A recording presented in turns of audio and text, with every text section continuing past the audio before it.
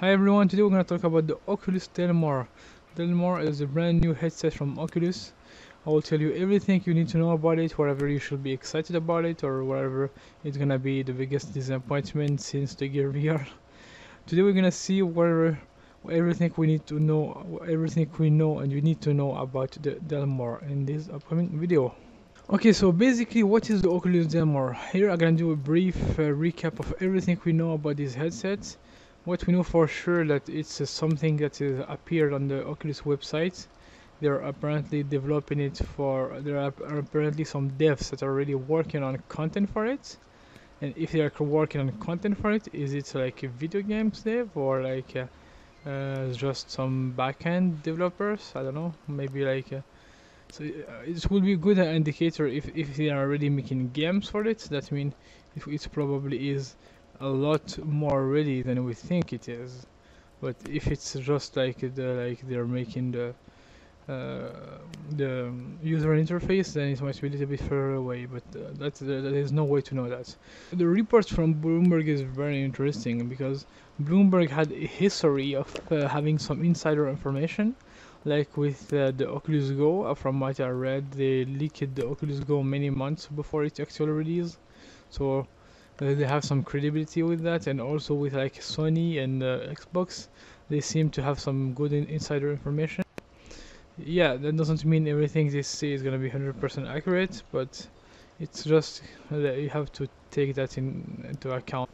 So basically what Bloomberg says is that the headset is gonna be lighter, more comfortable, smaller. I think that is an amazing thing. If they can make it like 150 grams smaller, lighter, if they can make it like the Oculus Half Dome 3. Basically, if you've never seen the Oculus Half Dome 3, it's basically the new prototype from Oculus, and it looks incredible. It's barely bigger than ski goggles. I think it's actually smaller than most ski goggles. If they can make something that small with inside-out tracking and in a standalone device, that will be huge. I think because what is the main thing that people don't like about Oculus? It's too heavy.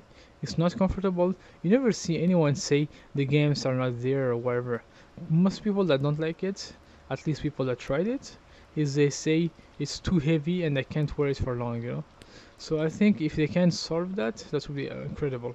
And it's very weird when you think about it that a lot of Quest users have to make a modification so their Quest can work. So I think it's natural for Oculus to respond in some way because they didn't want to do it before. Might be for cost or they don't have the time.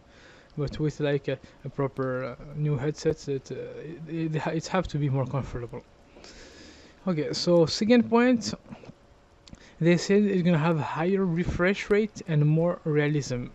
What does that mean? I think this is the most important point of everything we learned so far, because if it has higher refresh rate and more realism, that means it need to have a better processor, because the Oculus right now actual processor, they can't deliver more FPS with that. They just say John Carmack said it at OC6. It's impossible because it will be too hard for a lot of games to hit that frame rate, and then they will have to lower graphics even more, and that will spiral down to bad quality. So basically, if they have a better processor and they can do 90 FPS and they can do better graphics, that means this is it, boys. This is Quest 2. We're not talking about a side grade, we're talking about an upgrade.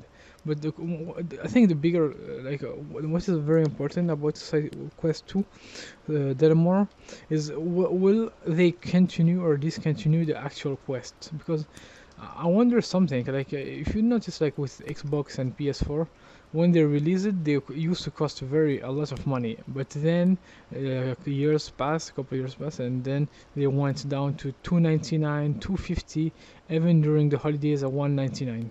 So can they do that with the Quest? They said the Quest is a console, so most console lower their price when they eventually go more mainstream and more like get older. But I wonder if it's possible, because from what I read, the Oculus Quest is already at they are selling it at loss, even at large loss. That means they might be losing $100 to $200 per quest.